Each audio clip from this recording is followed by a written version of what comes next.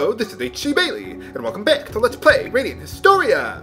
Since last time, I backtracked all the way to the save point. I used one of the mana crystals. I gained a level on the way back. I was almost at another level anyway, so I figured, we'll just finish that one off, and here we arrive at the Shrine of the Silver Monkey. Wow, that reference actually makes sense this time around. Uh-oh. It's the Black Chronicle, at last! Wow, it looks just like the White Chronicle, except, well, they changed the colors on it. Looks more like a Purple Chronicle to me. I don't know. Maybe it's just me. Why do they always use purple for black? One of these things is not like the other. For boss time!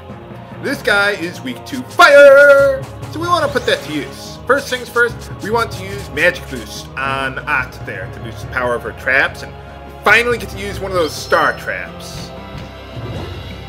Nuts! He poisoned me! Well, we're gonna make it. So, first things first, let's use our new Flame Star trap. Deals a lot more damage than a bomb trap. You can lay 2 traps in one turn. So that's pretty nice, but you gotta put it like in the middle somewhere. Otherwise, if you put it at the top, you'll only get the 1 trap there. So, you gotta watch out for that. But anyway, lay the Flame Star trap, push, right assault. That should do pretty good for us. Don't worry about the poison.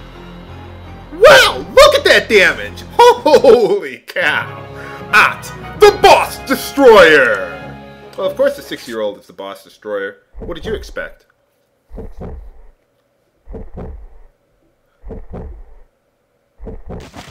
Ah. So he really is?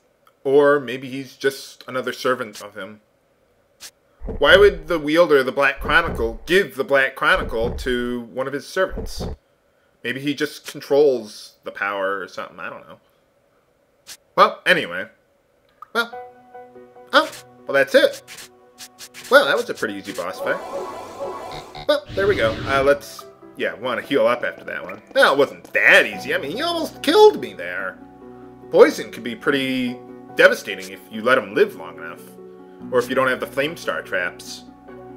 But anyone can have that by now. Well, alright. Well, of course, this is a JRPG. What did you expect? Uh-oh. That doesn't sound good at all. Better not be a giant spider. Damn it! Alright, now this guy is not a pushover. Not as hard as the Mist Spider, but still. Ow! I don't want to chance it. We're going to use Turn Break. He can deal like 300 damage to one character with his physical attack. So, first things first, you want to get 9 consecutive turns in a row. Use a Magic Herb on... Oh, you know what? She got poisoned. Nah, she won't die. We'll be fine. You have stock. Use a Magic Herb on Iruka there. And this is pretty much going to be my strategy for the remainder of the game. Let's use Dancing Death. It hits an enemy several times to boost the chain bonus, or combo bonus there. But basically, this is how you're going to defeat bosses for pretty much the remainder of the game. Drive the combo bonus way up with abilities like Dancing Death or Marco's Spin Strike, and there's other abilities that we'll get eventually. Alternate with a magic spell, and then use your last 3 turns with G-Frost, and you'll deal massive damage with that. So, Dancing Death does not deal a whole lot of damage on its own, but you see how much, look at how many hits she deals with that. So that'll really help out the damage for Iruka's G-Frost there. Yeah, that's pretty good.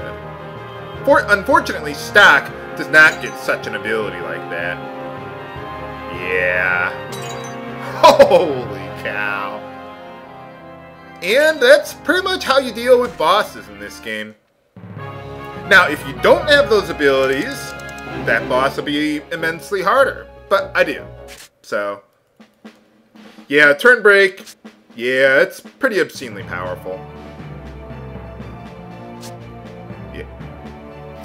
Yeah, if you don't have Turn Break, holy cow, that guy will totally house you. Oh, well, there we go.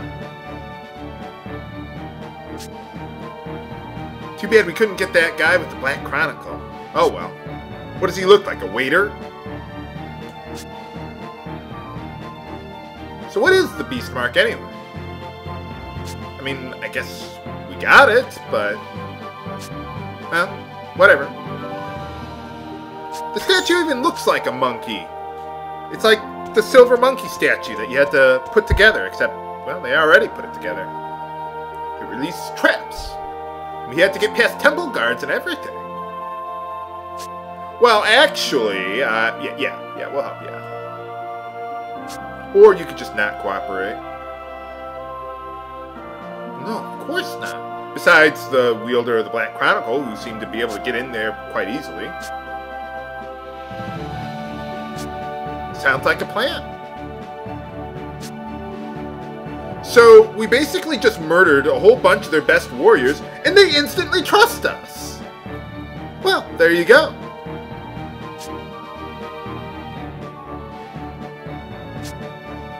Well, I suppose it's better than Chrono Cross, where they instantly believe my story, with no proof at all whatsoever.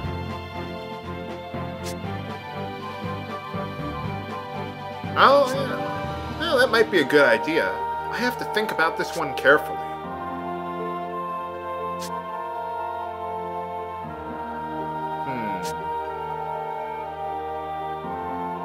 Shouldn't... well, he's had plenty of time already. I have to think... oh, we're not going to think about this carefully? Oh, I thought we were going to get another critical decision point. Well, there you go. Huh. Well, that was easy. Now, we could head back to Historia, but... nah, let's just move on with the plot for right now. Yeah, we can move along. That's just fine.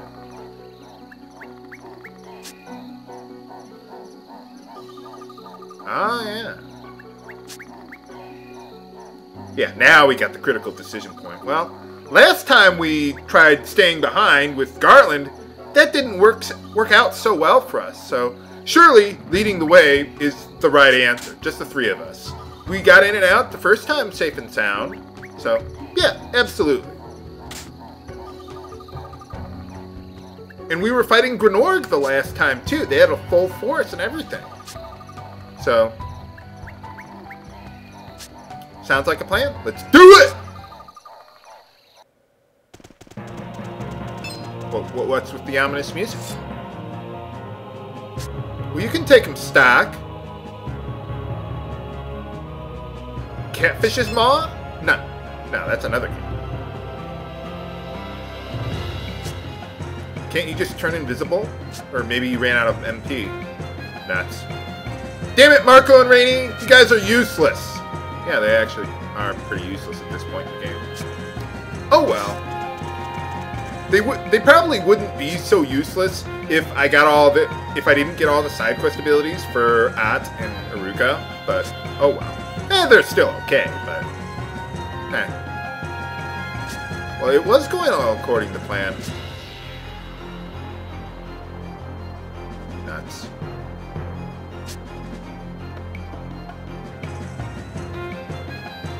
How do you put an entire army in a castle and not notice it? Oops.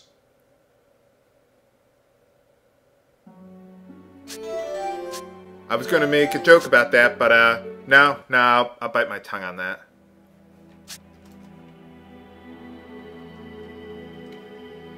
Yeah, that's true. Well, of course not. That's the whole idea of time travel.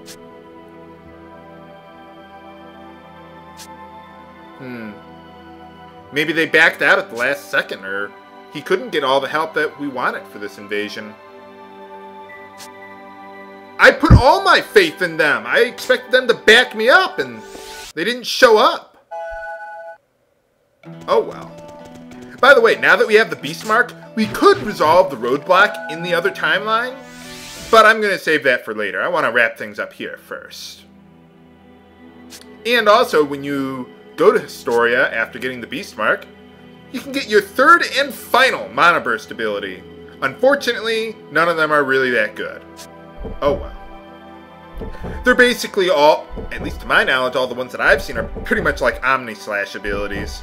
They do deal a lot of damage and they drive up the combo bonus quite a bit, but turn break is just so much more obscene against bosses, because that's pretty much the only time you really need to use mana burst. So, I'm generally not a fan of them. The only one I would even really think about using is Rainey's, because that deals a lot of hits. But before heading back to that decision, let's go teach that new ability to Iruka, because remember we found that new pact for her? So let's go put that to use. As long as we got a moment, we can go back to the plot at any time.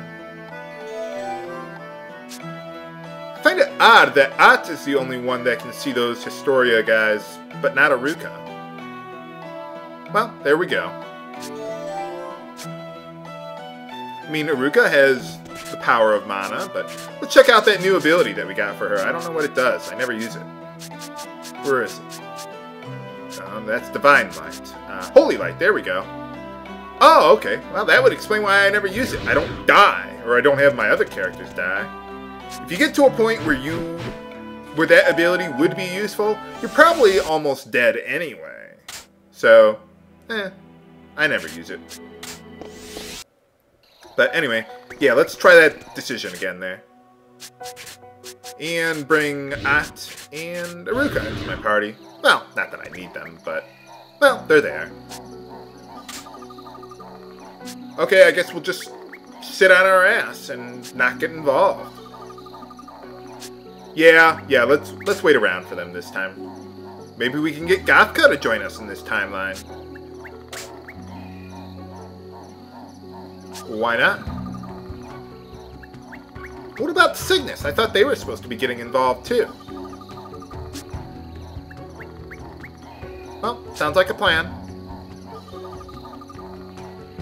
Well, why not? Well, it wasn't before? Oh, I suppose so. Surely this must be the right option too. Well, what's going on? Nuts. Well, what happened? We can't get in. I never noticed this was a gate until just now. I mean, I noticed that when I played it previously, but like until this point in the game, the first time it was like, oh yeah, this is a gate. They could just lock it. Just lock the doors. But anyway, if you didn't do events correctly up to now, you can't do this.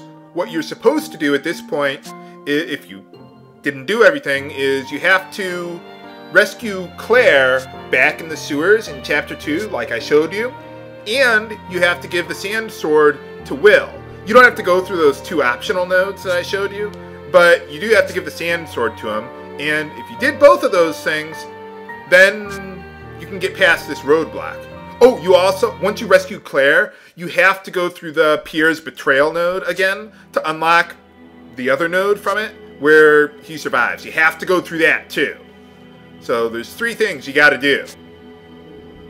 But, like I said, I mean, I did the Pierre's Betrayal node, but I backtracked and undid giving the sword to Will, so that way I can show you the roadblock here, because otherwise you wouldn't get this. So now what I'm going to do is I'm going to go back off screen, give the sword to Will, I'll unlock all the nodes and do all that off screen, and then we'll come back and we'll try this again.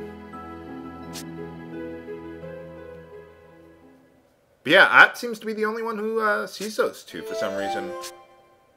But will saving the Resistance members help us out at all in this battle? Find out next time on Let's Play Radiant Historia! This is HC Bailey, signing off. Have a good day.